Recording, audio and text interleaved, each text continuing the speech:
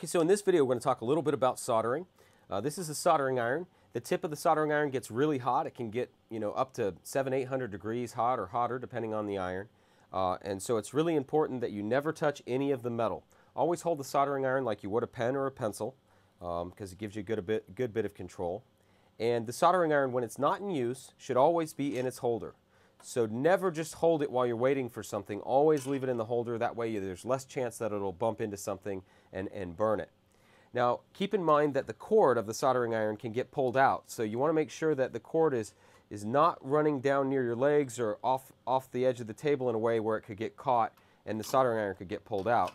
And definitely don't ever let the cord fall over the iron like this because it will melt the cord and can cause problems for you.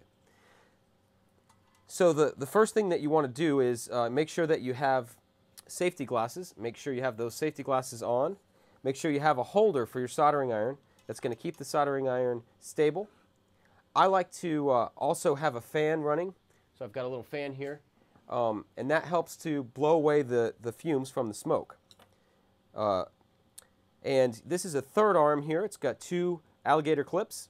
And it's really important that you always position your part in a stable way. Make sure that the part is mechanically tied together. So we're going to use this wire and we're going to link the part together by just twisting it together. The solder will hold the part, but it's good to have a good mechanical fit as well. Okay, so we're going to put a little bit of solder on that. Now remember, we want to tin the tip of the soldering iron. So we'll take our solder here and just get a little bit of extra solder on the tip. We'll knock that off, and then we're going to take the soldering iron and hold it against the metal and get the metal to heat up really quick.